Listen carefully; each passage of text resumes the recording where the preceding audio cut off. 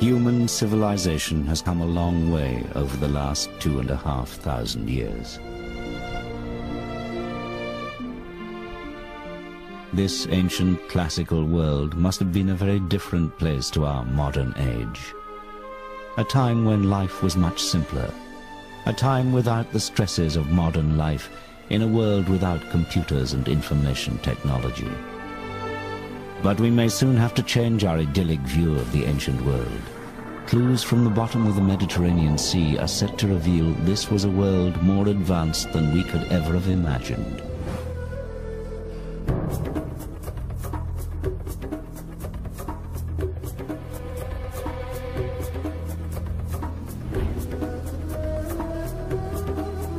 In Ancient Discoveries, we will travel back in time to discover the amazing ancient roots of technologies we like to think of as modern.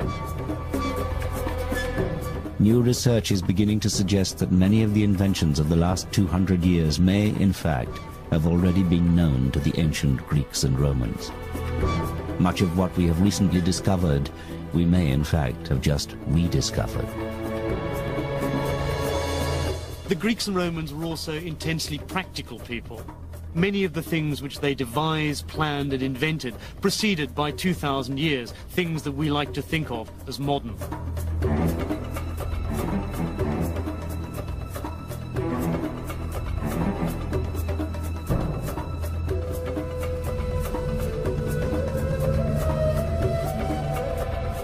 At the heart of this story of ancient achievement lies a mysterious and arcane machine, one so complex that many have refused to believe it could have been built by the ancient Greeks.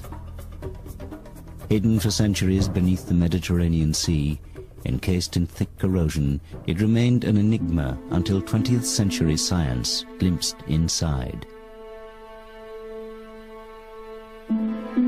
What they saw inside astonished them.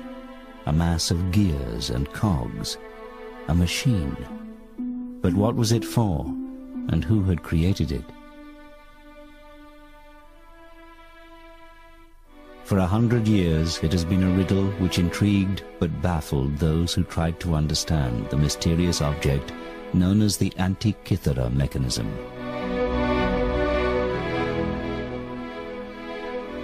But now, finally, its story can be told. That story began just over 100 years ago, in the year 1900. It was early spring when Captain Kondos and his crew of sponge divers found themselves sheltering from a storm miles off course by the little Greek island of Antikythera. As the weather cleared, the captain decided to make the most of his unplanned stop by diving in the deep, clear waters off the island.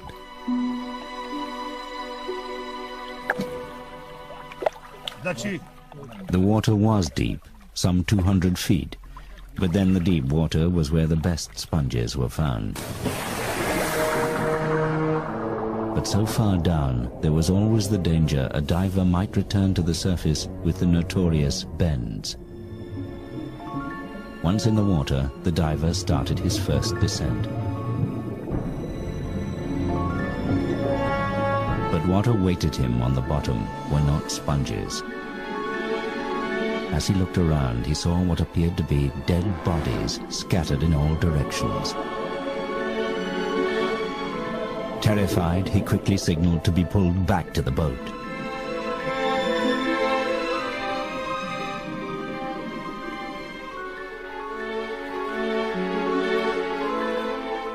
Some thought the diver mad. Perhaps he had the bends. But the truth was far, far stranger than that. 2,000 years ago, another ship had sailed these waters, on its way from Rhodes to deliver a precious cargo to a wealthy Roman citizen.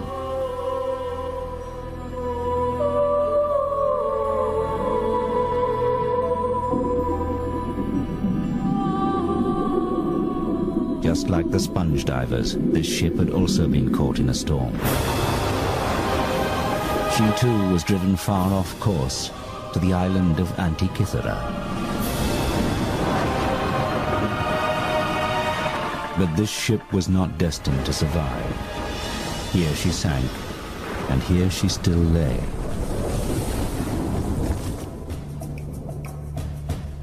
Captain Condos sent another diver to investigate the wild story of bodies.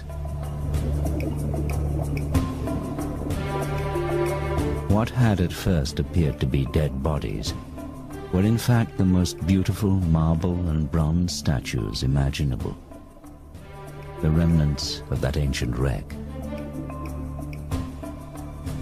Along with the statues, other treasures such as decorated Greek vases and jewelry were winched to the surface.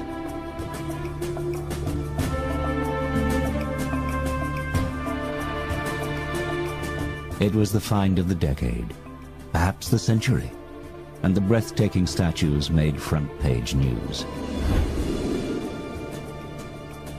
One of the most perfect bronzes recovered was named the Antikythera Youth. The piece was universally acknowledged as a work of genius. It had clearly belonged to a Roman of exquisite taste and fantastic wealth. A Roman destined for disappointment, as this cargo never arrived.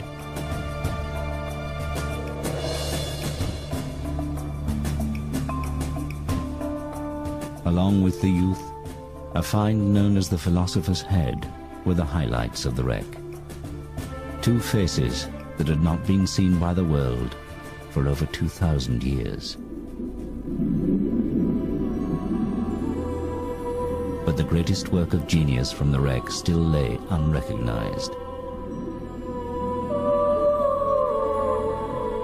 This rusting lump of corrosion held the key to one of the greatest periods in human history, the Hellenistic period, and perhaps the greatest achievement of that time.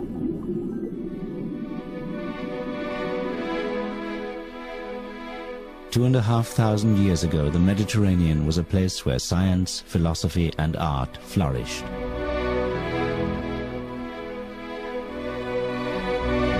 The Greeks, known as Hellenes, were living in what many regard as a golden age.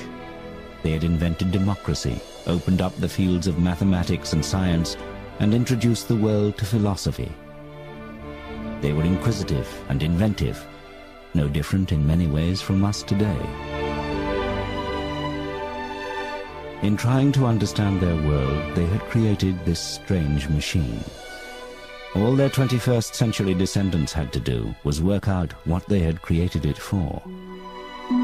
Part of that answer lay far from Antikythera in a London museum display case.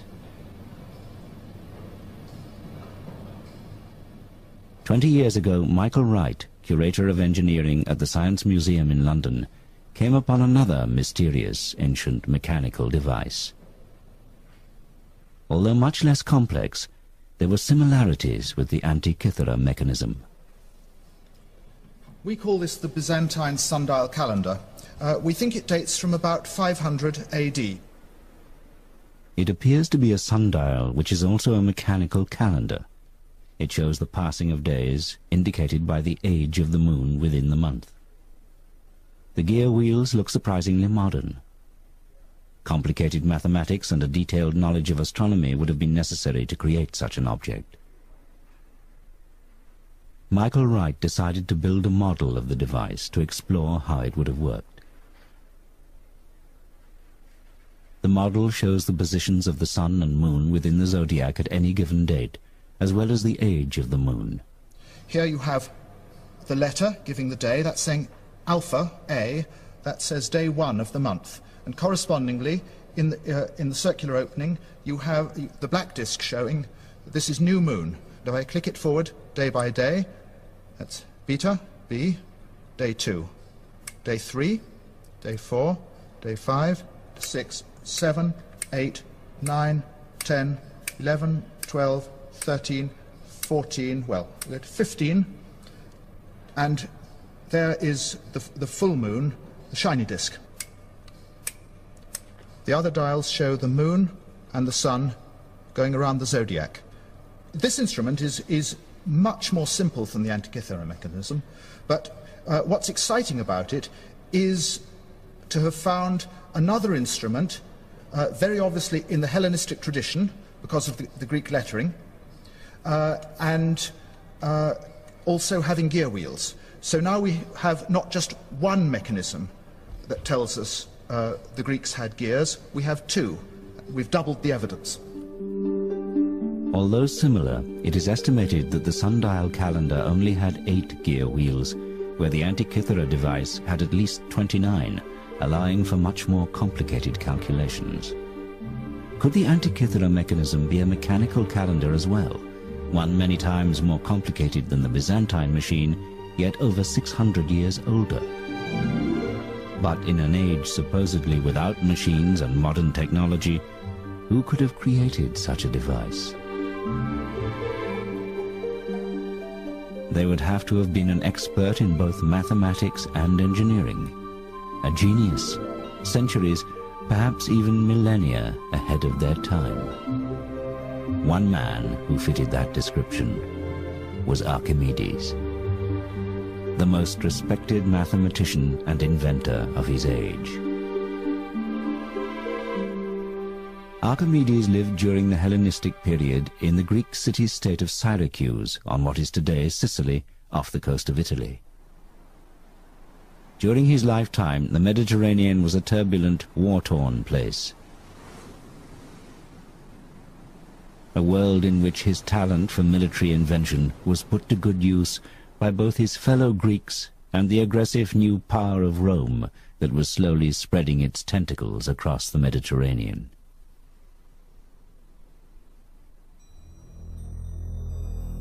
Today, he is perhaps best remembered for the revolutionary invention known as the Archimedean screw, used to move water or seeds uphill.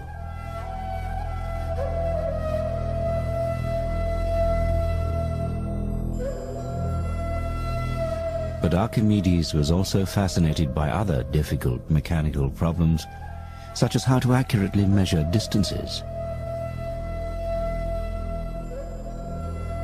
The greatest challenge of all, however, was to solve the puzzle of what caused the rising and setting of the sun, the changing seasons, and the strange movement of the moon and planets. What, in short, were the mechanics of time? Many years earlier, Archimedes had traveled across the Mediterranean to the most important cultural center of the Hellenistic world, Alexandria, Egypt. Alexandria was the most sophisticated place on earth. Founded by Alexander the Great, it was now ruled by the descendants of one of his generals, Greek soldiers who had risen to become pharaohs. It was a unique place, the meeting point of the age-old civilizations of the Mediterranean, a city of Egyptians, Greeks, Romans, and Persians. Here they combined the wisdom of the pharaohs with the brilliance of Greek philosophy to create the intellectual powerhouse of the ancient world. And it was here that the young Archimedes would be inspired by the work of a mechanical genius called Ctesibius. He would have a simple but brilliant idea that would literally change time forever.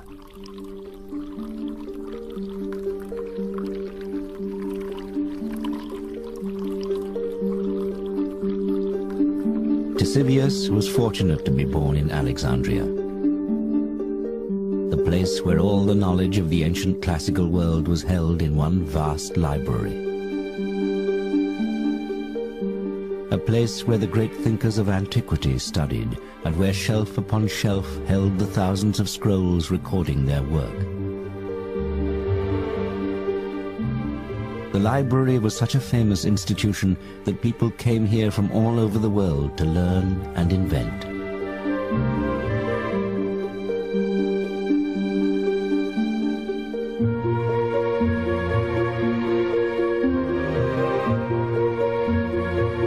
It was here that Ctesibius's revolutionary invention was recorded, and where the young Archimedes may first have read of his work.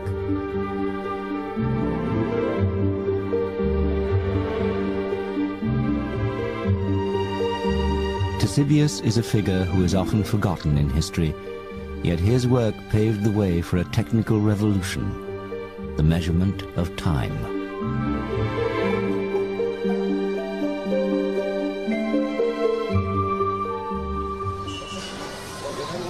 Yet Ctesibius came from humble beginnings.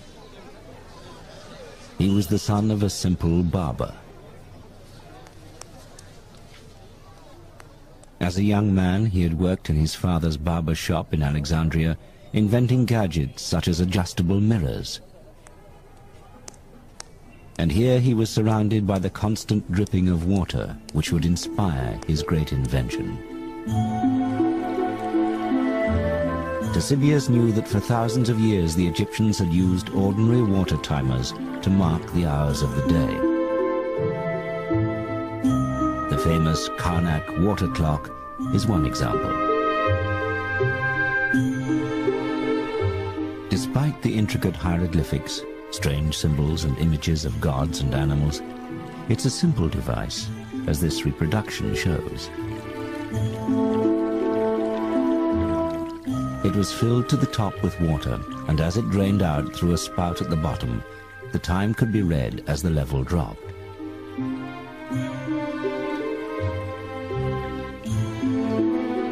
Markings inside showed the passing hours, but these varied as the number of hours from sunrise to sunset varied from month to month.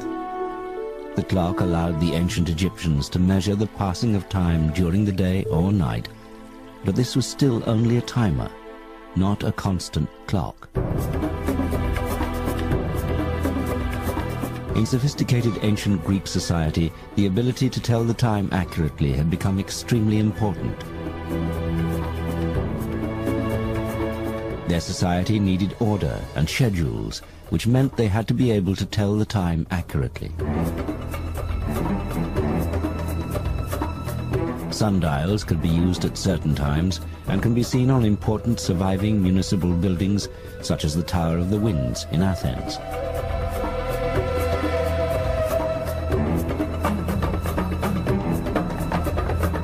But when the sun went behind a cloud or night fell, how would they know what time it was then? The first Greek solution to this age-old dilemma was their own water timer, called a clepsydra, or water thief. The clepsydra was a very elegant device for measuring periods of time.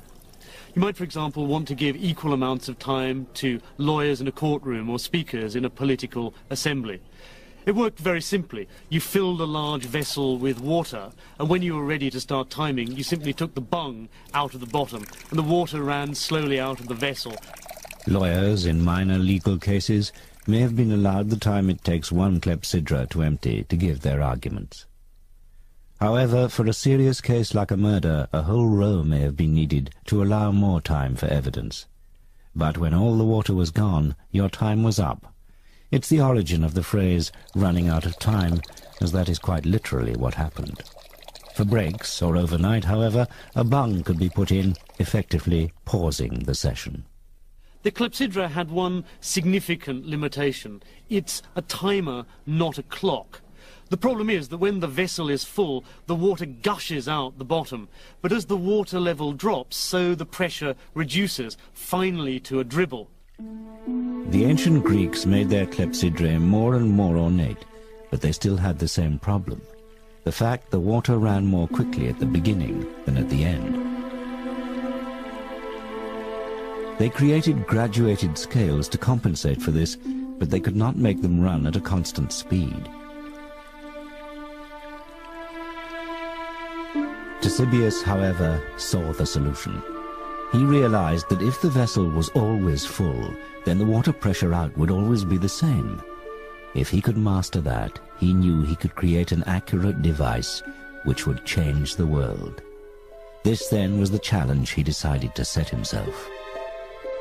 Ctesibius saw that the way to simplify the Egyptian clepsydra was not to utilize outflow of water, but to try and obtain a uniform inflow of water.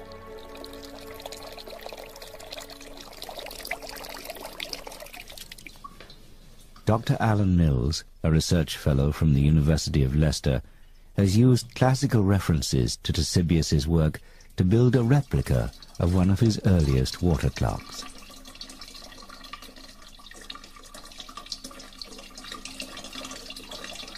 It's very sophisticated. It's one of these inventions that's easy once some genius has thought of it. The challenge was to keep the reservoir of the clepsydra full at all times. And this is how Ctesibius did it.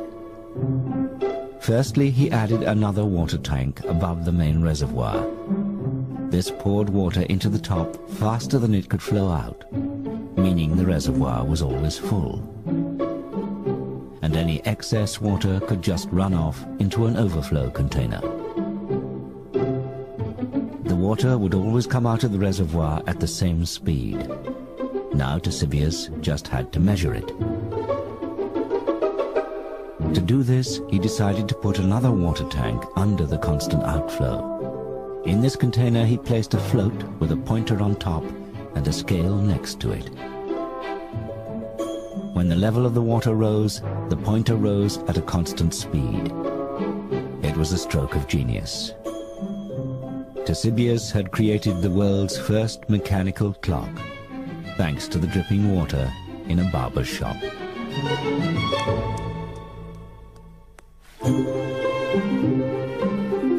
He had harnessed the power of water and, in the process, he had become the master of time. But measuring hours and minutes was only the start. What else could this unique water clock do?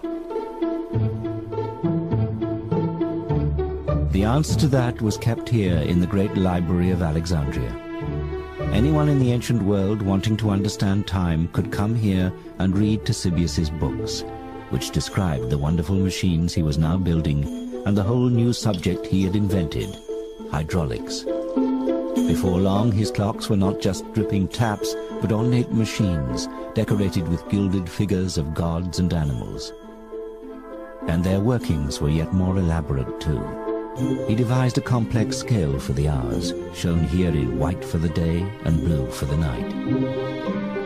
One cherub holds a vase from which drips the constant supply of water, whilst another travels up the scale holding the pointer that indicates the hour of the day or night.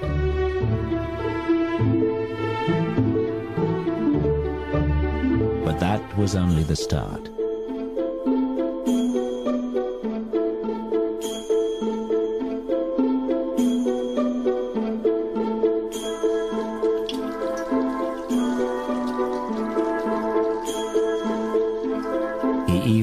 Water to sound a whistle and make a model owl move.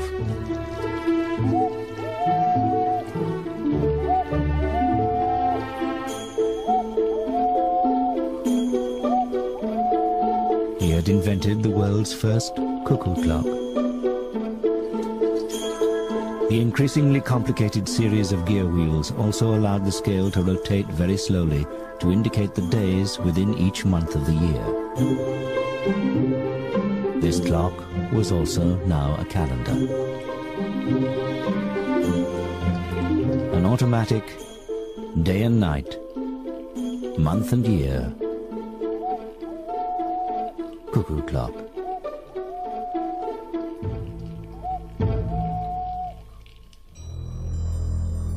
Archimedes was clearly fascinated by Ctesibius's creations. He studied his clocks and used his own genius for invention to continue the work. In an Arabic translation of Archimedes' work dating back over 1,000 years, we can see a tantalizing glimpse of his additions to a Ctesibius water clock.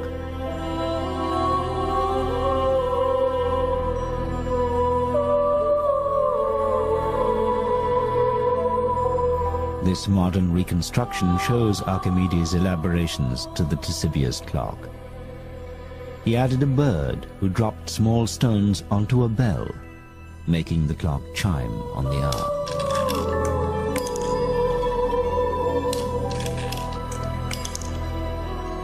The woman is a gorgon with snakes for hair.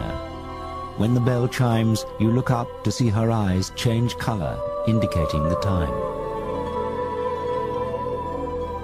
This is the first automated chiming clock in history. One can only imagine the spectacle when Archimedes unveiled his daring design. In Greek mythology, anyone who looked into the eyes of the Gorgon would be turned to stone. But with Ctesibius's help, Archimedes could be the man who dared to look into the face of the Gorgon. Alexandria today is a busy modern port. A new building now stands in place of the famous library. Tragically, the original library was burnt to the ground, and with it was lost nearly all the knowledge of the ancient world. Only a very few ancient texts remain which mention Ctesibius's work. We may never know what else he invented, as not one single page of his own work survives.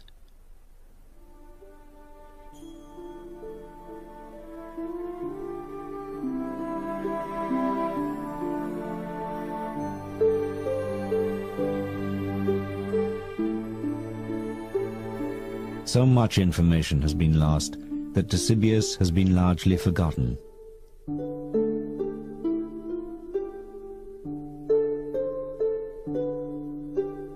However, there is one legacy of his work, one clue, which is still standing. This unassuming tower, tucked away in a corner of Athens, is one of the best preserved buildings from antiquity. Its survival, almost untouched, is a miracle, and one due to the fact that for centuries it was believed to be the tomb of the philosophers Socrates and Plato. But this isn't a tomb. Carved on its 8 faces are clues to its real use. On each side, a worn sculpture of each of the 8 winds can still be seen, along with a sundial. It was actually built by an astronomer around 200 years after the death of Ctesibius, but is a monument to his genius. This building, now known as the Tower of the Winds, was the public clock of ancient Athens. Inside this tower, there once stood a huge and complex water clock based on a Ctesibius design.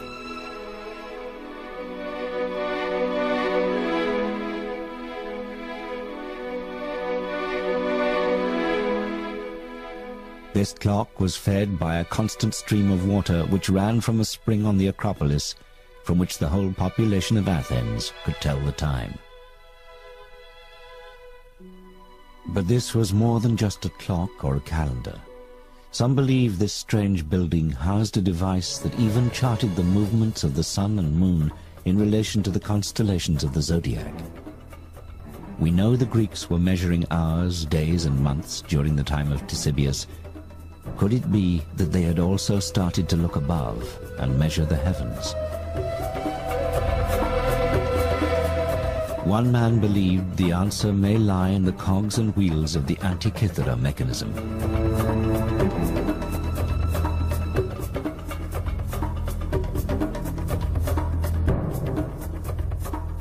In 1951, an English physicist, Derek de Solla Price, decided to find out for himself and examine the mechanism in detail for the first time.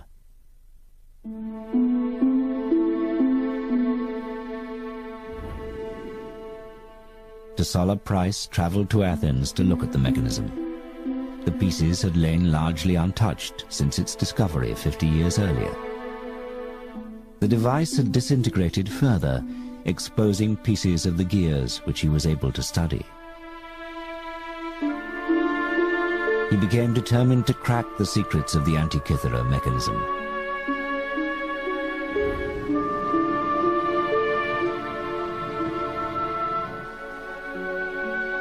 De Solla Price spent much of his time at the National Museum of Greece in Athens, probing the secrets of this ancient enigma.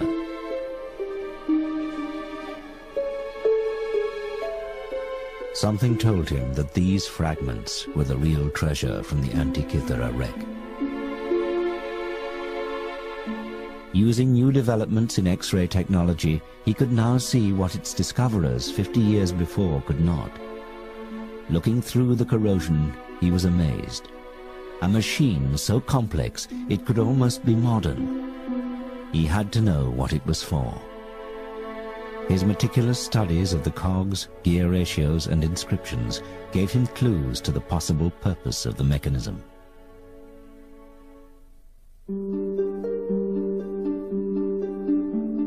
Remnants of a wooden box which held the device also had Greek writing on, which gave further tantalizing hints. Using this information, de Sola Price developed a theory and put together a model of how he believed the Antikythera mechanism could have worked. He realized the mechanism was an extremely sophisticated device for calculating the relative movements of the sun and moon. It also seemed to show the days of the month as lunar phases.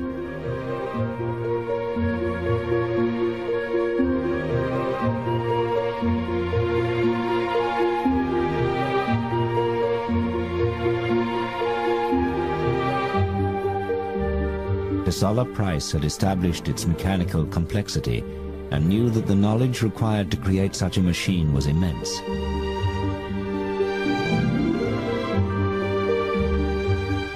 He believed that at the front of the mechanism a bronze dial showed the date and positions of the sun and moon.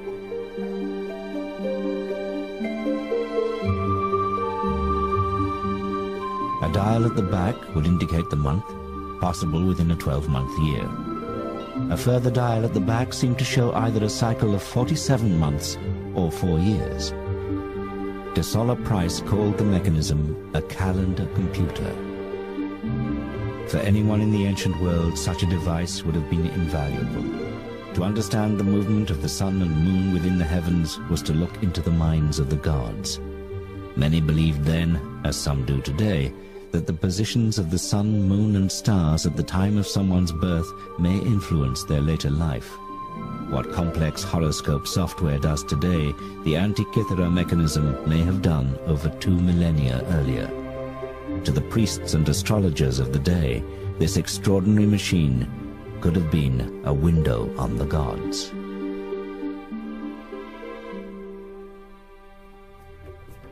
But where could such a device have come from? De Sola Price had an extraordinary theory. What if machines like the Antikythera mechanism were part of municipal clocks, powered by the very water clocks that Ctesibius had invented? What if they were commonplace in the Hellenistic world? Was this the secret of the Tower of the Winds? Not just a sundial or even a clock, but an automatic model of the movements of the sun and moon within the universe. De Sola Price also suggested that building these machines was what had interested the great Archimedes. Perhaps the Antikythera mechanism was a later copy of one of Archimedes' machines. De Sola Price published his findings in 1974 in an article entitled Gears from the Greeks. The article generated a storm of international interest.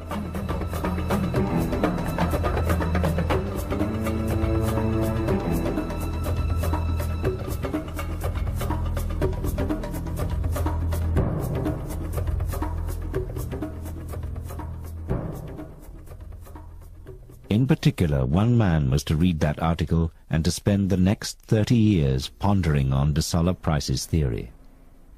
When Michael Wright from the Science Museum first read the paper, he was immediately fascinated by the notion that the ancient Greeks had complex engineering. Wright decided to go to Athens to examine and re-X-ray the mechanism for himself. We've got this view with several of the pieces put together, and it helps me to build up a more complete picture of just how the gear wheels were arranged inside the box before it all fell apart. Although intrigued by de Sola Price's theory of the Antikythera mechanism, Wright believed there was more to the device than de Sola Price had realized. I went back and read Gears from the Greeks again and started to find problems with Price's account. That's when I resolved I really had to look at the thing for myself. But for Michael Wright to understand this strange device, he knew he needed to do more than just look at it. He needed to try to build one for himself. After de Solla Price's publication, many academics simply refused to admit that the mechanism could be so old. The complex gearing seemed too modern. How could ancient peoples have calculated and precisely cut the fine teeth on each wheel, they asked. Surely this was either a fake or a later machine that just happened to be lost on the site of the ancient wreck. So Wright set to work, determined to prove them wrong.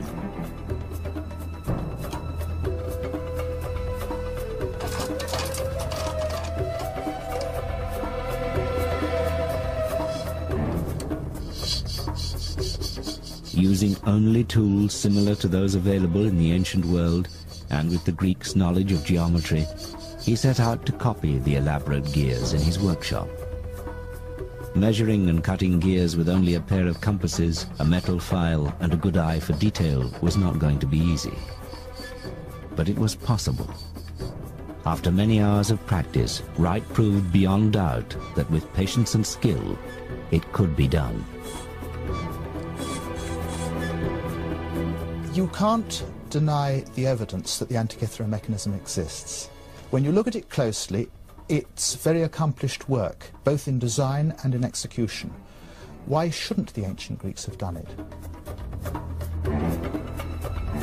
We know from translations of his work that Archimedes was familiar with these types of cogs, and now it was the study of these gears that was to help solve yet another mystery involving one of his other mechanical marvels, the mystery of the odometer.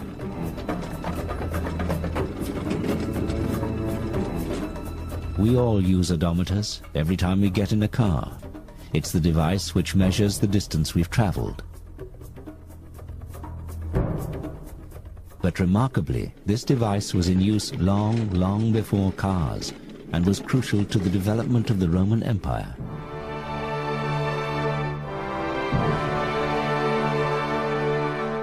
The odometer was said to have been invented by Archimedes whilst he was working for the Roman army. It had been decreed that every road should be marked each mile with a milestone. But Roman roads stretched hundreds of miles, so how could they be accurately measured?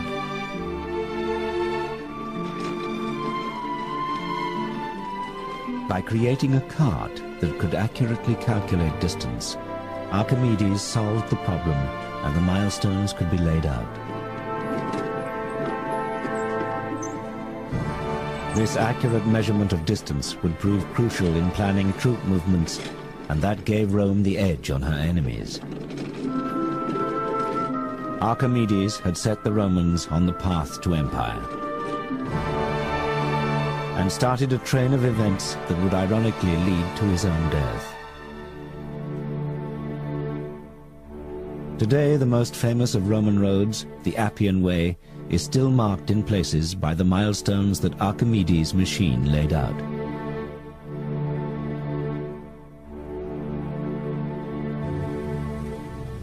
But there is a problem with this apparently simple story. One that Professor André Sleeswyck from Groningen in Holland would eventually solve with the aid of the ghostly X-ray images of the Antikythera mechanism.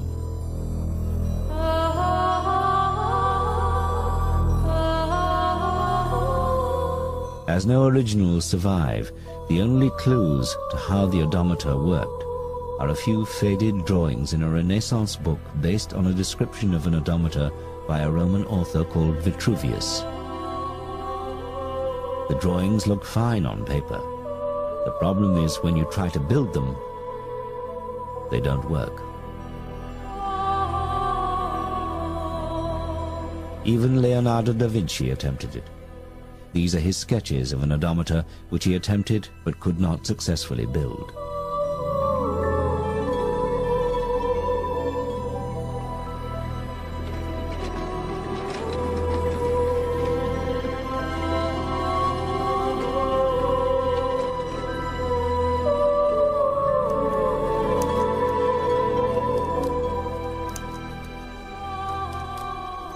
Professor Sleeswig started to make simple models to see if he could crack the odometer puzzle.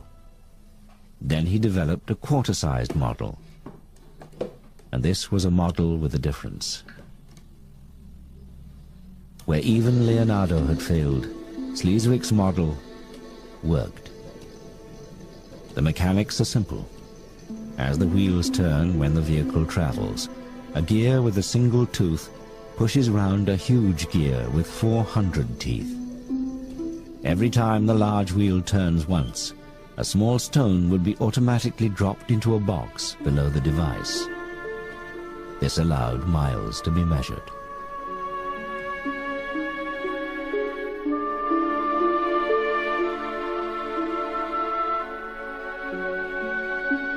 After the First Punic War, by decision of the Senate of Rome, milestones had to be placed on all major roads. And that also gives us an idea who the inventor might have been, and in this case, Archimedes. So what was Sleeswig's secret? The answer was in the shape of the teeth on the gears. Whilst Da Vinci and others had assumed they were square, Sleeswig had seen the pointed teeth on X-rays of the Antikythera mechanism. Changing the shape of those teeth made all the difference. Archimedes' odometer, for so long thought of as just an impossible dream, was back and working just as the great man had intended.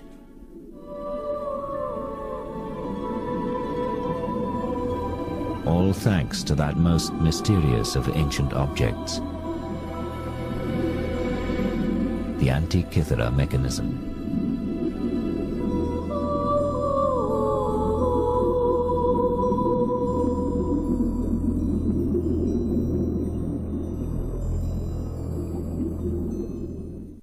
Back in London, it was the mechanism's pointed teeth that Michael Wright had now successfully cut for his working model.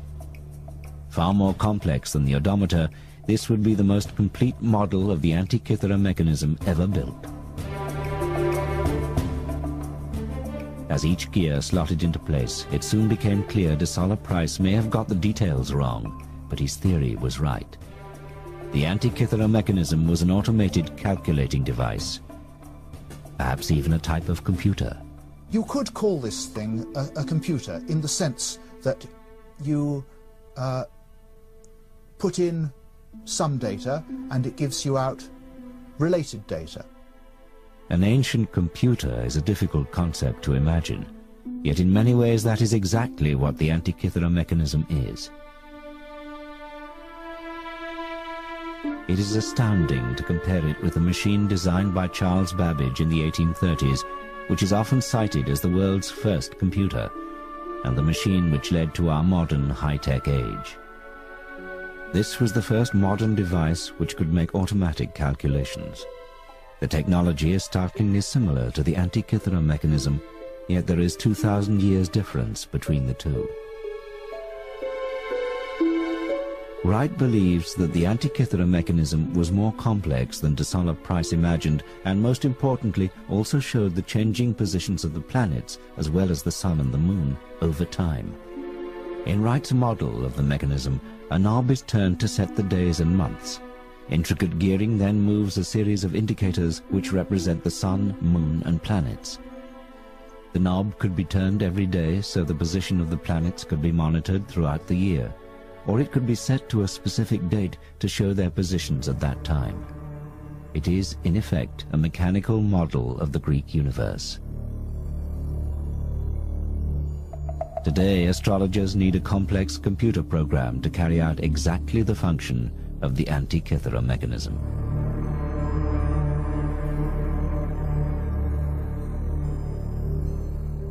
So could this machine have been created by Archimedes himself?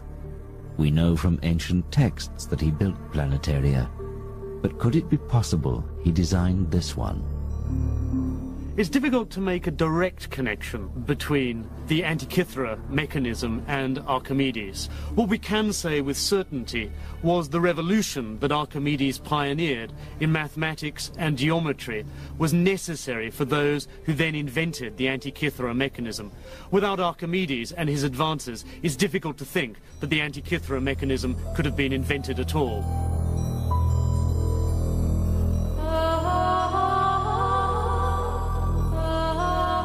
Archimedes' own life was cut short before he could finish his revolutionary work on mathematics and mechanics. During the Roman sacking of his home city of Syracuse, it is said a Roman soldier was sent to find him and bring him back alive. When Archimedes refused to leave his work, the soldier became angry and killed him. It was an ironic end for a man who had done so much to make Rome such a formidable fighting force. His death marked the beginning of the end of the Hellenistic tradition of great invention and science. His work, however, was preserved, stored on the endless shelves of the great library of Alexandria, a treasure greater than any the Romans looted from Syracuse. But even that legacy was not to last. The library itself fell victim to war and destruction, being burnt to the ground several times over the following 800 years. Eventually, most of the collection, including much of Archimedes' work, was lost or destroyed in the fires.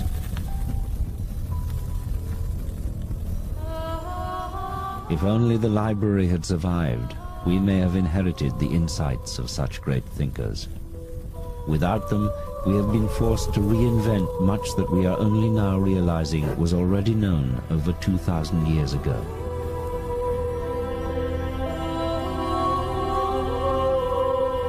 If we had not lost this ancient wisdom, how much more advanced might science and technology be today?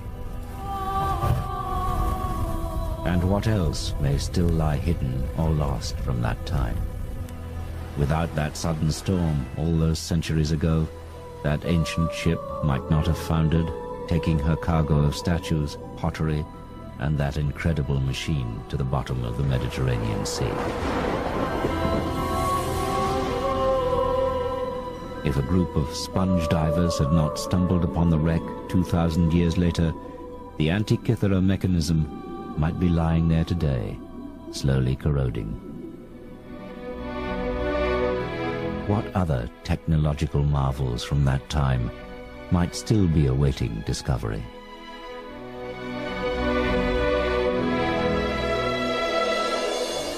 I think that these mentions we have in the literature and this one instrument are just the tips of icebergs showing that there was a great deal more to this tradition that we haven't heard about. 2,000 years ago, there was a world more advanced than we had dared to believe, and more secrets may still lie waiting to be discovered. Ancient discoveries we are only just beginning to understand. Kondos sent another diver to investigate the wild story of bodies. What had at first appeared to be dead bodies were in fact the most beautiful marble and bronze statues imaginable, the remnants of that ancient wreck. Along with the statues, other treasures such as decorated Greek vases and jewelry were winched to the surface.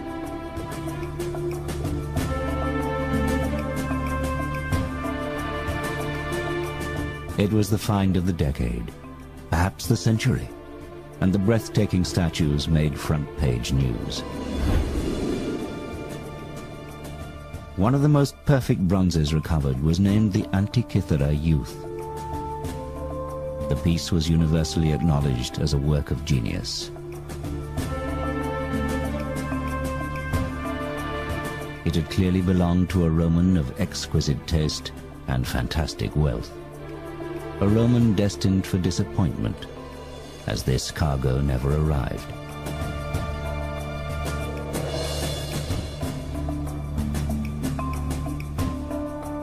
Along with the youth, A find known as the Philosopher's Head were the highlights of the wreck. Two faces that had not been seen by the world for over 2,000 years. But the greatest work of genius from the wreck still lay unrecognized. It was where the best sponges were found. But so far down, there was always the danger a diver might return to the surface with the notorious bends. Once in the water, the diver started his first descent. But what awaited him on the bottom were not sponges. As he looked around, he saw what appeared to be dead bodies scattered in all directions. Terrified, he quickly signaled to be pulled back to the boat.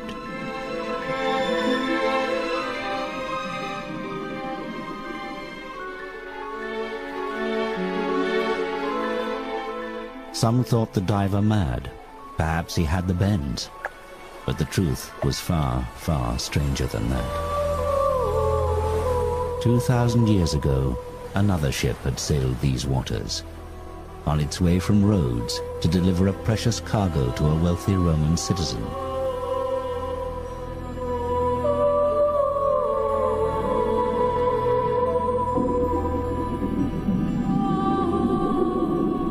Just like the sponge divers, this ship had also been caught in a storm. She too was driven far off course to the island of Antikythera. But this ship was not destined to survive. Here she sank, and here she still lay.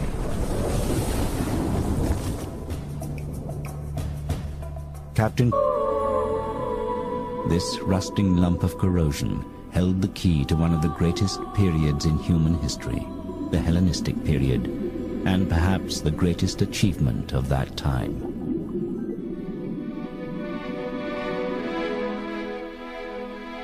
Two and a half thousand years ago, the Mediterranean was a place where science, philosophy, and art flourished.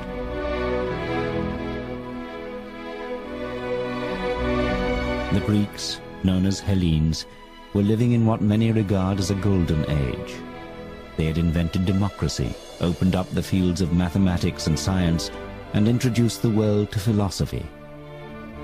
They were inquisitive and inventive, no different in many ways from us today. In trying to understand their world, they had created this strange machine. All their 21st century descendants had to do was work out what they had created it for. Part of that answer lay far from Antikythera, in a London museum display case. 20 years ago, Michael Wright, curator of engineering at the Science Museum in London, came upon another mysterious ancient mechanical device. Although much less complex, there were similarities with the Antikythera mechanism. We call this the Byzantine sundial calendar. We think it dates from about 500 AD. It appears to be a sundial, which is also a mechanical calendar. It shows the... At the heart of this story of ancient achievement lies a mysterious and arcane machine, one so complex that many have refused to believe it could have been built by the ancient Greeks. Hidden for centuries beneath the Mediterranean Sea, encased in thick corrosion, it remained an enigma until 20th century science glimpsed inside. What they saw inside astonished them. A mass of gears and cogs, a machine. But what was it for, and who had created it? For 100 years, it has been a riddle which intrigued but baffled those who tried to understand the mysterious object known as the Antikythera mechanism.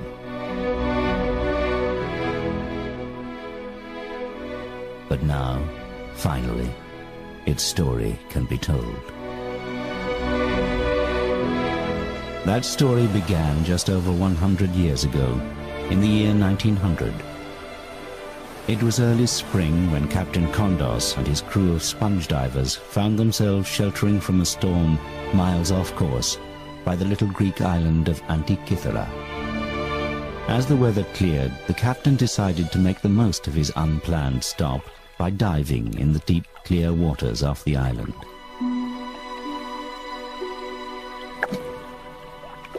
The water was deep, some 200 feet, but then the deep water... Human civilization has come a long way over the last 2,500 years.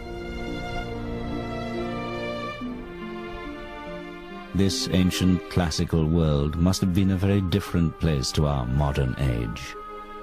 A time when life was much simpler. A time without the stresses of modern life, in a world without computers and information technology. But we may soon have to change our idyllic view of the ancient world.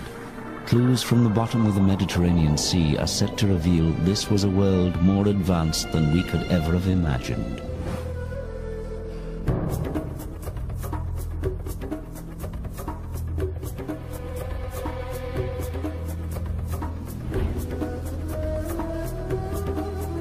In Ancient Discoveries, we will travel back in time to discover the amazing ancient roots of technologies we like to think of as modern.